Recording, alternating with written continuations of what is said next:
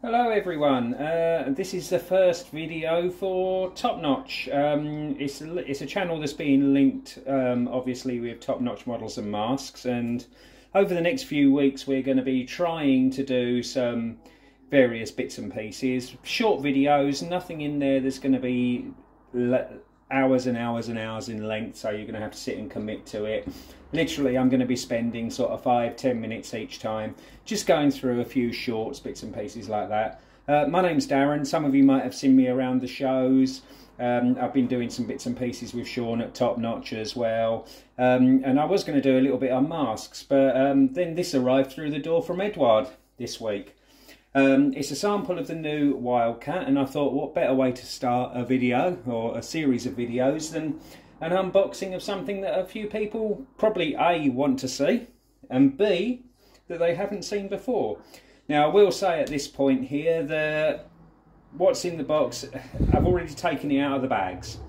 The reason being just to save a bit of time and so you don't see hands fumbling to try and remove sprues from bags. So standard Eduard box art here is really nice looking. There's quite an evocative shot there, quite colourful. Again, looks perfect Eduard Profit Pack style packaging. It's a good sturdy box. It's a lid and tray type box with a good corrugated baseboard to it. So in the box you've got 3 decal sheets, more on those in a bit. A small errata strip for the instructions. Let's just move those decal sheets out of the way. A small clear sprue. Let's move these, and I'll come on to each of these in turn. 1, 2, 3, 4, 5 grey plastic sprues. A nice colour instruction sheet. Some canopy masks. And a small photo etch fret for the cockpit parts and a few other bits and pieces. So let's get the box tray out of the way and let's actually have a look at some of the bits and pieces on the sprues. So first things first, let's have a look at the fuselage sprue. Let's just move that out of the way so it's not in the shot. There we go. So first things first, let's just have a look at the fuselage sprue. And I have to say at this point, when I first looked at this a couple of days ago when it first came in, I was pleasantly surprised in that Eduard had put 2 sorts of rivets on the fuselage. Those of you that got a Tamiya kit will know that the fuselage riveting is strong, to say the least. In fact, it's sort of, some would say, probably overdone. In the case of this, you've got both very flush rivets, which is probably very hard to pick up on the video, but you can see it. And in certain places where they wanted to put more strength, they've actually put raised rivets in places too. This is a really nice touch from Eduard because it shows the different parts of it. Again, I don't know how much of it you can actually see on the video, but you can see there's plenty of rivet detail in here, bits and pieces like that. There's some small sidewall detail on the inside of the cockpit there, and being a Profit Pack, this document holder here has to be removed. I should imagine it stays there for sort of later toolings and bits and pieces like that. Okay, so that's a fuselage sprue. Looks really nice. Coming on to the wings now, if you're wanting folded wings on this kit, you're going to be out of luck because the F4, F3 didn't have folded wings in the first place. Later boxings of the F4F, the F4, F4 onwards, and the FM1, the FM2, you may well get the folded wing option.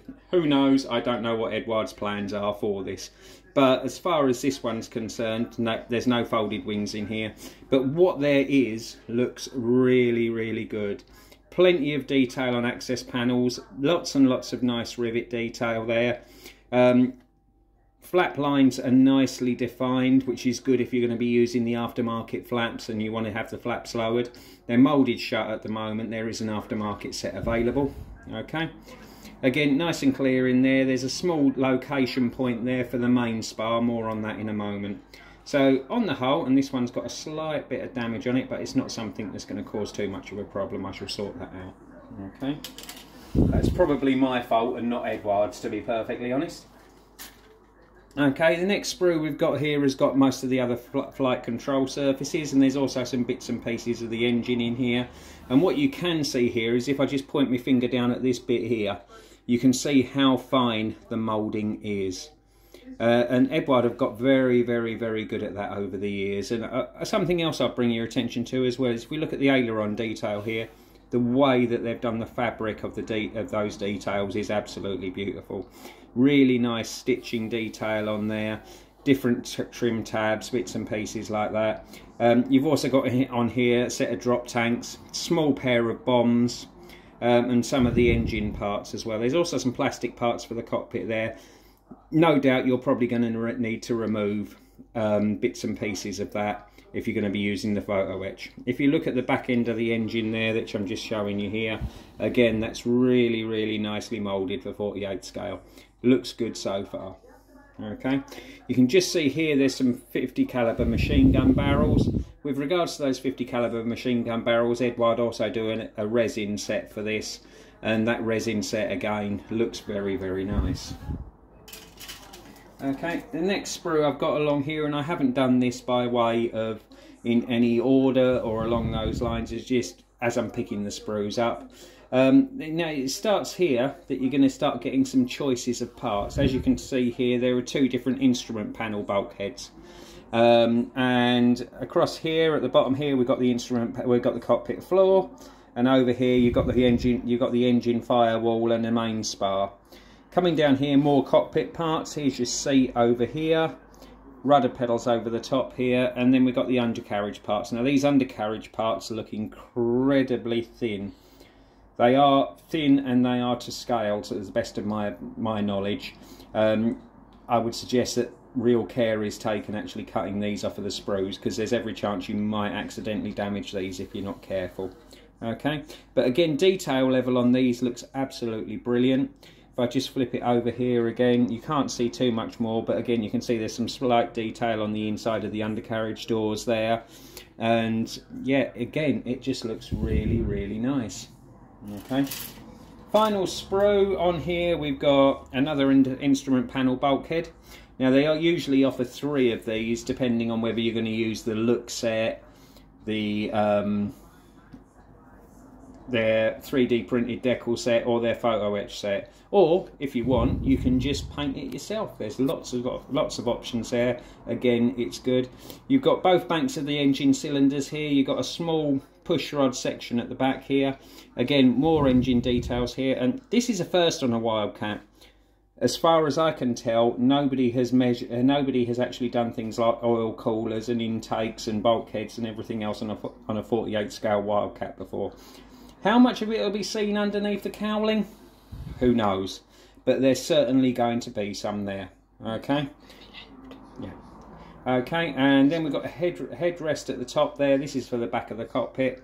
Again, moulding is very good, and we can see there's different cowling options here depending on what you're going to be making. So I suspect there's the F4, F3, the F4, F4, and probably the FM1 and FM2 series, because the only real differences is going to be wings and fuselages from that point. Moving swiftly on, because I don't want to make this too long a video. Clear parts, again with Eduard, absolutely crystal clear. 4 different windscreens, again depending very much on the variant you're going to be using. In the case of this one, there are 2 different ones for this kit. Either the one here which has just got a notch out of it for a telescopic gun sight, or you've got this one here which has got the normal gun sight. There's a small windows for the base of the fuselage there, and again this is looking really clean, neat, tidy, well moulded. So moving on, we'll just have a quick look at Decal's photo etch. So decal sheet. Now Eduard decals lately, the jury's out by a lot of people. I can't say, because I've been using top-notch masks mainly, that I have been using the new Eduard decals. This will probably be the first one where I've used the new Eduard decal, so I'll let you know what I think about them when I actually use them. But if you look at the decals themselves, they look really nicely printed. You have got, just looking at the box there, 2, 4, 6 different options in the box for various either pre-war Wildcats or sort of early Pacific War Wildcats, right up to about 1942 at Midway Island. There's another small decal sheet there, which is an errata for another part of the kit. And there's also some later war US stars there. Okay.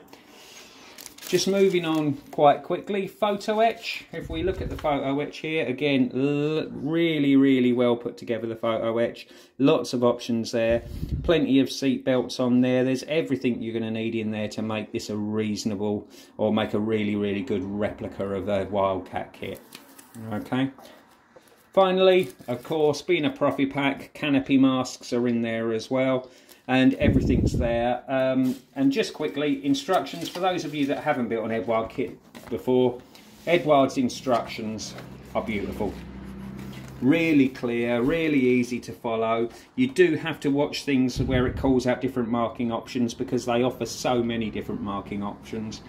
Paint call outs are for either the Gunsy range, which we carry, or the Mission Models acrylic paints, but I'm sure you can work out others from there.